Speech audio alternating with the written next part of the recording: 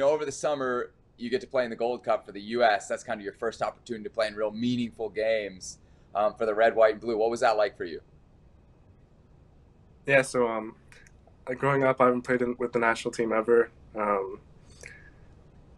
So to be able to make my debut with the first team, I think was a special moment for me, and I felt like I had a lot to prove to um, the coaching staff and to my country. So I was urgent to get on the field and to be able to show what I can do, and that's why I didn't go to preseason with Schalke. I saw it being more beneficial for me to go to the Gold Cup to hopefully throw my name in the mix to go to the World Cup. You beat Mexico in that Gold Cup final, and some of your, how do we say, gamesmanship was really enjoyed by American fans, kicking the ball away, kind of stuff like that. Is that a real big part of your game? Um, like I think sometimes as a player you like to get in the other team's head. Um, and sometimes you have to find the right time to do that. You don't want to make the wrong people mad, but I think there's a time and place for everything, and that was the game to be that player and step up. So yeah, I We think saw I you think it used worked a out. little We won bit. the game. Yeah. Yep, for sure. I think I saw you used like a little bit differently in Gold Cup too. With Shaka, we kind of seen you playing through the middle. With Gold Cup, you play out wide. How do you feel about the different roles? Um, at first I was upset about it. I kept getting mad at Greg, telling him I was a striker and I want to play striker. But um, I think that he saw something in me, and I think it was able to bring out the best in me as a player, and I was able to show um, I think the world and even myself a lot of things I'm capable of. Um, I'm not just like a player that knows how to make runs in behind or to finish a ball, but I can create as well, and I can take people on one on one and cause the back line a lot of problems. So I think that it was a really good tournament for me overall. Had you played out wide in kind of that role before?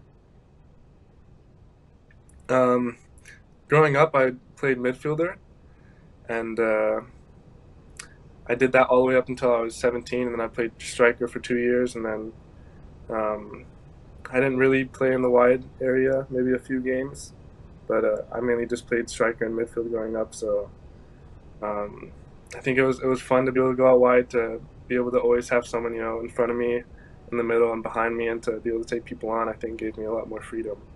But I think it also gives me a lot more value. It shows I'm able to play in different positions on the field wherever the coach needs me. So So you haven't played in that position. It's your first senior international tournament with the national team, and the coach says, "All right, we're going to throw you out wide." What's that conversation like? like I said before, at first I was a little upset, except I understood what he wanted and I was able to execute it. So I kind of enjoyed a little bit too, playing out wide, being able to have that freedom. So um, yeah, I'm ready to play wherever he needs me, left wing, right wing, striker. But I still think that uh, I'm the best at striker. So I was about to say you haven't ruled striker out yet, have you? Right? Do you still see yourself competing for that no, spot in this current cycle? yeah, I see myself as a striker still, and but I'm ready to play anything he needs me. So So tell me about the T-shirt with Greg Berhalter. Like, where was that born of, and how quickly did you have to get those made up? Because it seemed like it went from nothing to like the most popular thing on the internet overnight once people saw you wearing it after the Gold Cup. yeah, so Greg and I think he was a player too, so I think he understood where I was coming from. I just wanted to play in the game, but I came up with the idea, and my agent got the shirts made like right away, and then because he's like that. He always if I ask for something, he gets it done. So he was able to get it for me, and then we were able to have a special moment. And I think that a lot of people enjoyed it. So, Are we going to get some Matthew Hoppe merch anytime soon? Sell them I'm on your thinking about website, it. man. Let's go. Yeah, I'm thinking about maybe releasing something in the future. We'll see about that, but right now the focus is with my team, with my season, and then we'll see where it branches off to. So you mentioned something interesting before. You make your debut with the national team, with the senior team. It's kind of crazy that you never got a youth national team call up. Have you thought about that before? Yeah, I mean it was frustrating for me growing up, but um, I think that that's how it was meant to happen.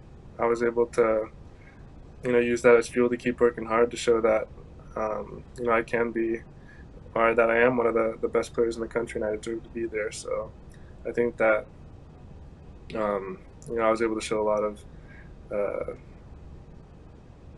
hard work and dedication through even not getting recognized. I think it was difficult for me, but I think it worked out, and yeah, I'm happy to be there now. So.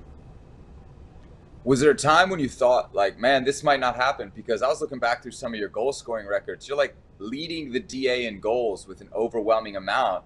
To not be called into the national team when you're doing that, the youth national teams would certainly, if I was a player, it would make me feel like not valued. Was there a time when you kind of felt like, man, is this ever going to happen for me? Yeah, I mean it was frustrating growing up, but um, it pushed me to become the person I am today. So looking back, I think that that's how life goes, and you just have to keep going forward. You can't uh, waste your time asking questions like, why am I not there? Why is this not happening? You just have to keep working hard, and eventually um, your time will come. So you just have to be ready for that. You were in the Gold Cup team, but you weren't in the team for the latest qualifiers. I'm sure you watched them. What's it like, knowing that you're going to be part of that, but watching from afar for games that really are what's going to determine whether this team goes to Qatar or not?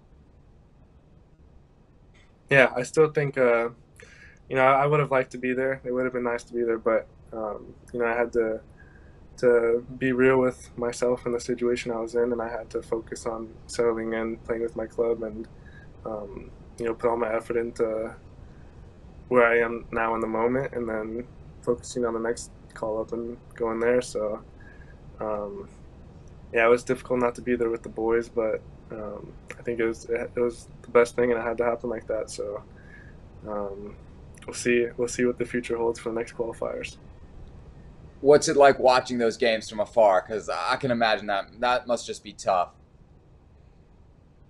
Yeah, so the games, I wasn't able to watch them live. I was only able to watch the highlights and stuff um, because it's going on at 3 in the morning, and then um, I don't have Paramount Plus, I think, so I need to get that. So So tell me a little bit about, like, as you're kind of going through this period of time. One, you're not with the national team, but it's also the end of the transfer window. Do you think being with your club at that time kind of helped this deal get done? Like, is there some way you can look back at this and say, okay, I missed that call up, but in the end, it helped maybe facilitate this move to Mallorca? yeah, so the dates for the camp, I think we had to leave on the 28th or 29th, and then the transfer window closed on the 31st.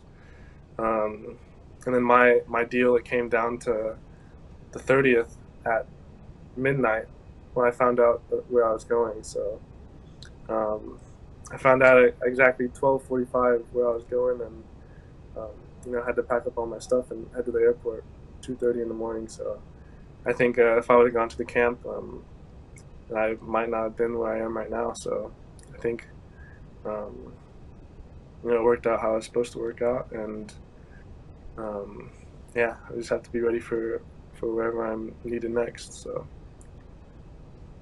Let's talk season goals then before we let you out of here. And let's start with Mallorca. What are your goals individually for your first season in La Liga? Yeah, so I want to be able to have a lot of playing time. I want to, keep developing in that way, and then obviously want to score some goals. I think 10 goals, 10 plus goals will be something good to reach for. And yeah, stay in the league, compete with the top teams, maybe Champions League or Europa League spot. So I think we have a promising team with a lot of talent. So I think we can shock the world. So I like it. No lack of confidence there. All right, what about with the national team? We got some huge qualifiers coming up in just a couple weeks. Yeah. So with the national team, the biggest goal is to qualify, I think, and not just in the second or third seed. I think we want to go for the first seed. So we need to win all the difficult games, no matter how ugly they might be. We need to get those wins because they're important for us, and just to be there and hopefully get some goals over there. That'd be another goal of mine. So. How close do you feel to the call-up list for October? Can you taste it? Do you want it? Yeah, I mean, I'm definitely hopeful for it. I'm wanting to be there with the guys. So we'll see what happens, but I think it's looking pretty good. Well, thank you very much for watching ESPN on YouTube. For more sports highlights and analysis, be sure to download the ESPN app. And for live streaming, premium content, and let's not forget as well, ESPN FC 7 days a week. Subscribe to ESPN+.